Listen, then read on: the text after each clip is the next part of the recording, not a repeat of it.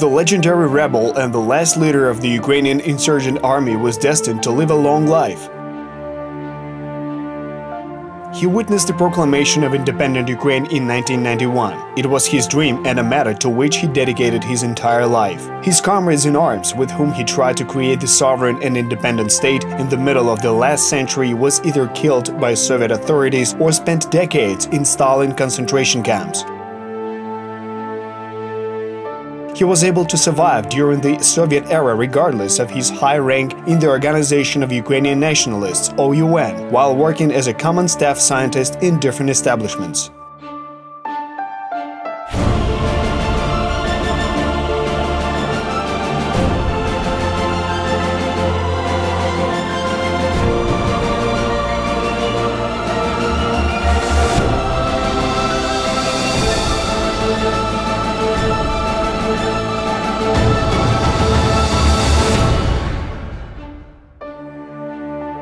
Member of the Central Command of OUN and the last leader of the UIA, General Ensign Vasyl Kuk, belonged to a generation of Ukrainian patriots who would give their lives without a second thought for the freedom and independence of the country.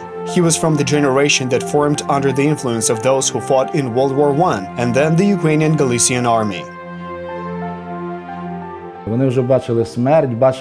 They witnessed death and blood and were ready to take radical actions. Usually, the vast majority of society didn't participate in war and never saw trenches and death.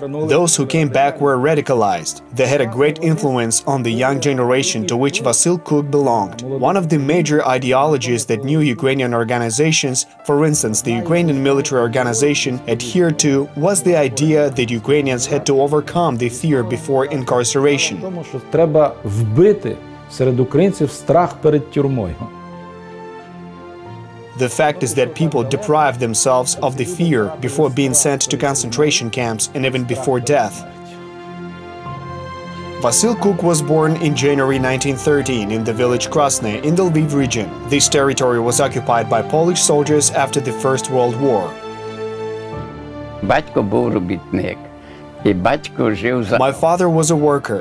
He lived in Austria. My mother was a countrywoman. My father had some land, so he believed that his children had to get an education.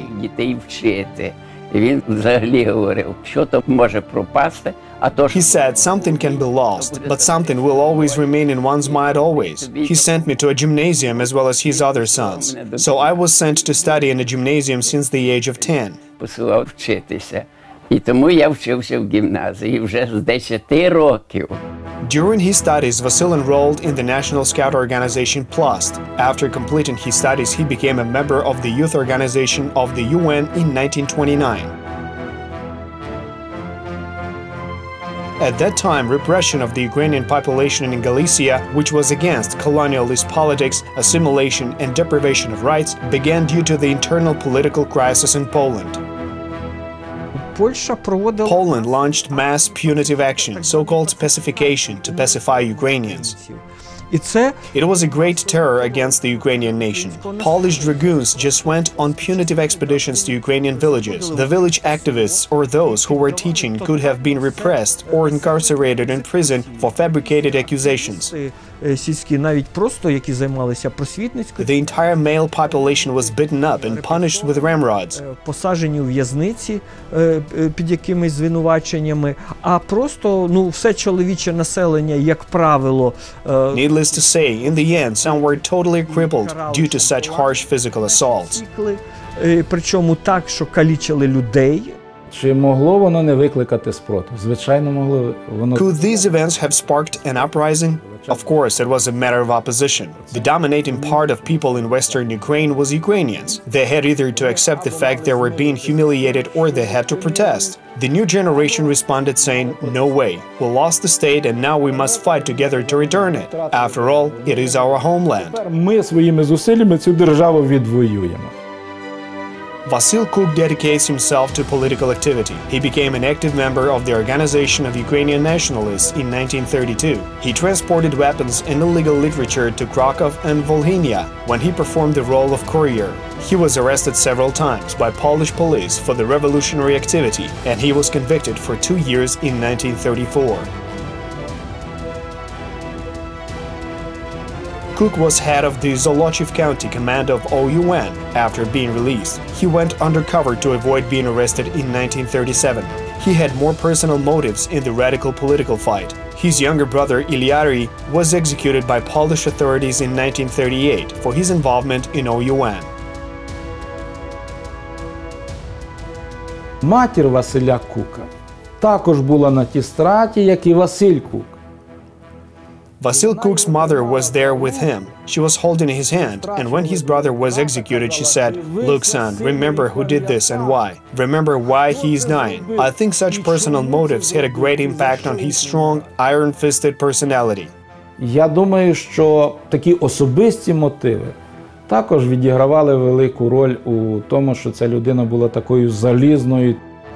Vasil Kuk organized and led the headquarters of OUN, march units, in western regions of Ukraine when World War II broke out. These units had to organize the functioning of local government bodies. В похідні групи було записано немало небагато 12. The march units included 12,000 members who were part of a well-trained militia with a strict political affiliation. They were assigned to enter Ukrainian towns after the German armies and assumed the role of a local government, thus declaring the presence of Ukrainian state. In fact, it was exactly Vasil Kuk who personally formed these march units. Формуваннями похідних груп займався особисто Василь Кук. After the unfortunate attempt of proclamation of the restoration of the Ukrainian state in Lviv on 30th June 1941, all UN members wanted to hold a similar rally in Kiev. This was the main reason why Vasil Kuk organized and led the Kiev March unit, which steadily moved towards the capital of Ukraine. Але під Києвом фронт The front was frozen for 2 months near Kiev. This period was enough for the Germans to determine who was not local. Вирахувати всіх They were found within these 2 months. Then the Germans arrested them near the town of Vasilkiv. під Васильковим. Kuk managed to escape from custody during the transportation and fled to Lviv. Vasil Kuk headed the OUN in southeastern Ukrainian lands with Dnipropetrovsk as the center in the spring of 1942.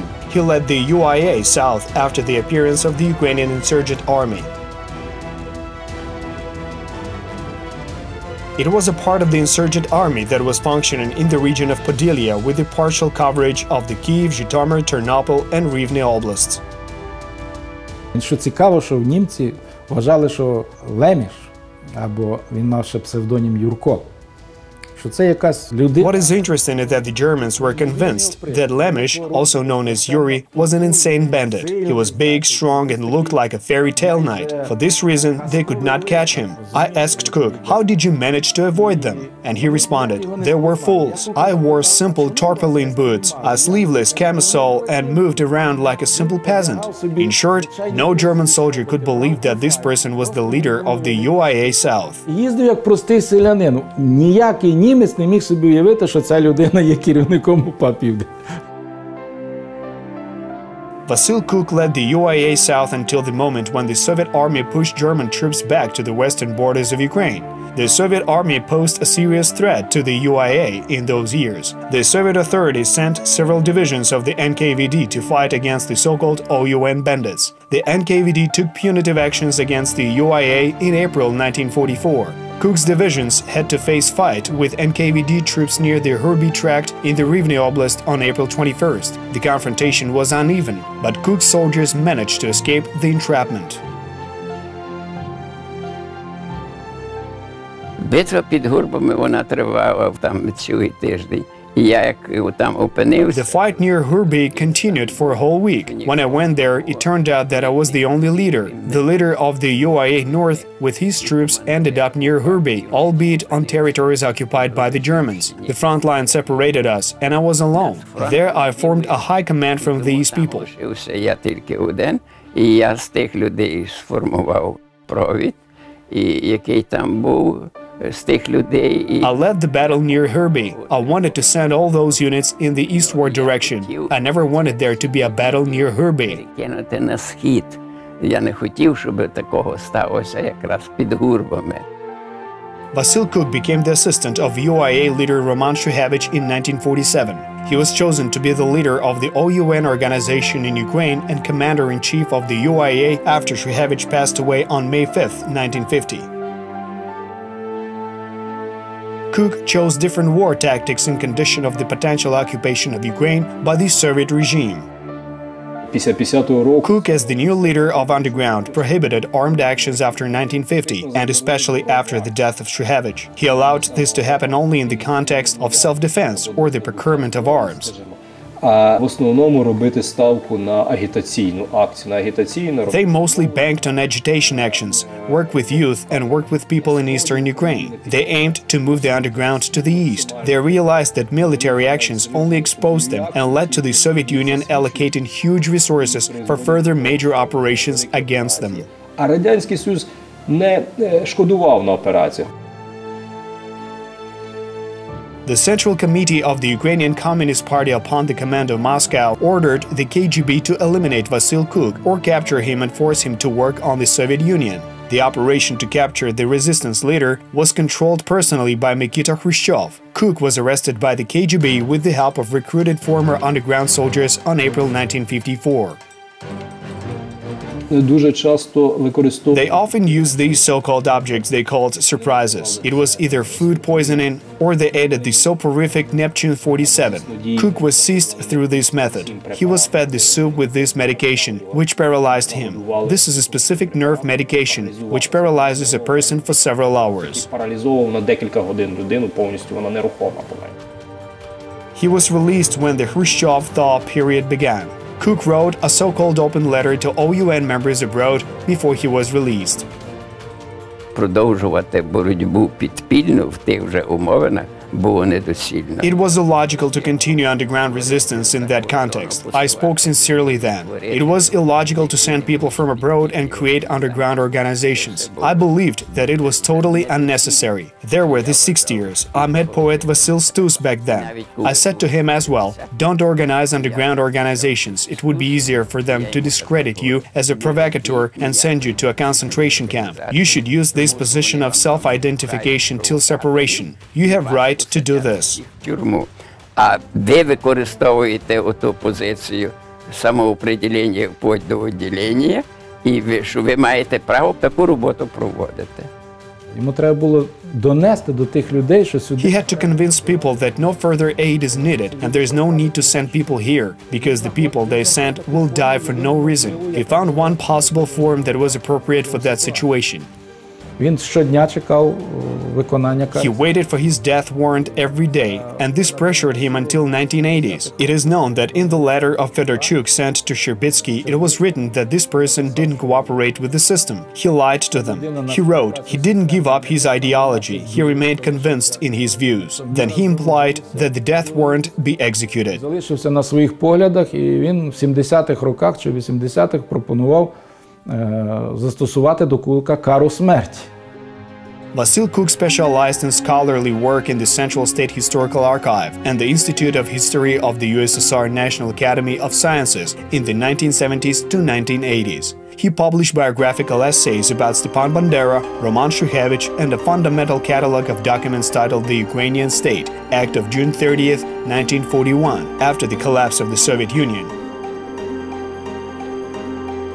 The legendary Vasyl Kuk passed away in autumn of 2007. According to his will, he was buried in his native village Krasne in the Lviv Oblast. He was independent and uncompromising his entire life. He refused to accept the title of Hero of Ukraine until the government makes its mind about the status of UIA members. He was very silent in public, yet he maintained his views and values without hesitation until his very last days.